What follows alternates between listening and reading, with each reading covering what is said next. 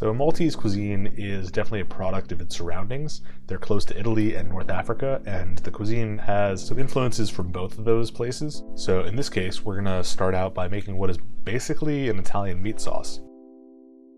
Into a Dutch oven, we're gonna drizzle some olive oil. And just like any Italian sauce, we're gonna start with diced onion, and we're gonna sweat that out until it gets translucent. Next up, we're going to throw in a few cloves of minced garlic. And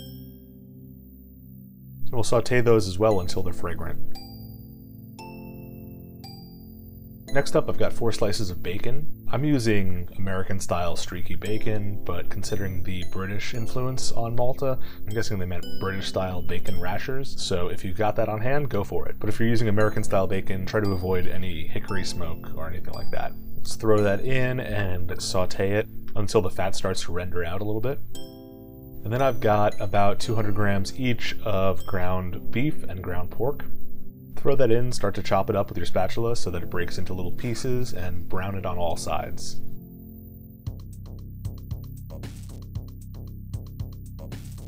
Once it's nice and brown, let's season it with some salt and some black pepper. You could also throw in some curry powder, which I think is some of the British influence in Maltese cuisine. Next I've got about 100 grams of tomato paste. So let's go a little bit at a time and start to mix it in.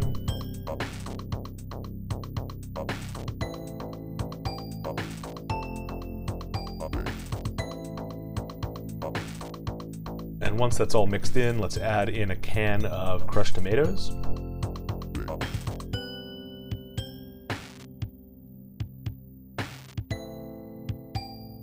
And as always, we want to rinse out the can with some water and get the rest of that in there. That'll help to dilute the sauce so it doesn't reduce too much and get too thick. So let's throw a cover on that and simmer it for about 20 minutes. Once 20 or 30 minutes have passed, turn off your cooktop, and we're going to mix in 300 grams or 1.25 cups of rinsed long grain rice. Be sure to rinse it to get all the extra starch off. And we're going to beat 4 eggs. Slowly stream that in and mix it in until it's incorporated. Next up, let's grease up a casserole dish or any sort of oven-safe vessel and fill it up with our meat sauce rice egg mixture. In hindsight, you probably could have left it in the Dutch oven. Since the sides aren't really greased necessarily, it may have stuck to the sides a little bit more than we want. And now let's shave a bunch of Parmesan cheese on top. You can use as much or as little as you want. This will give a nice crispy top to it. Then we're going to throw it in a medium-high oven for anywhere from 40 minutes to an hour. Just keep an eye on it and make sure it doesn't get too crispy.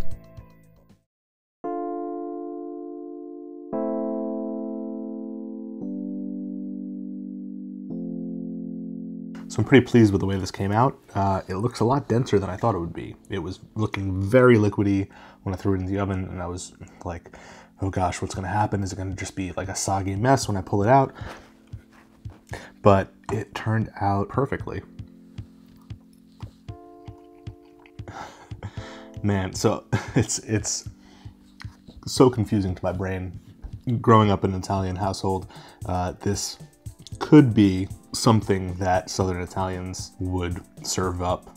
We're not too rice focused, so it's definitely got to be the North African influence on Maltese cuisine. It's like halfway between one of those Middle Eastern style communal rice dishes and some sort of like Parmesan dish almost. You know, you've got your tomato sauce and your meat and your Parmesan cheese, and the flavors are all Italian right there, aside from the rice. It's like the one thing that's kind of like, what is this? Is it Italian? Is it Spanish? What are we dealing with right here?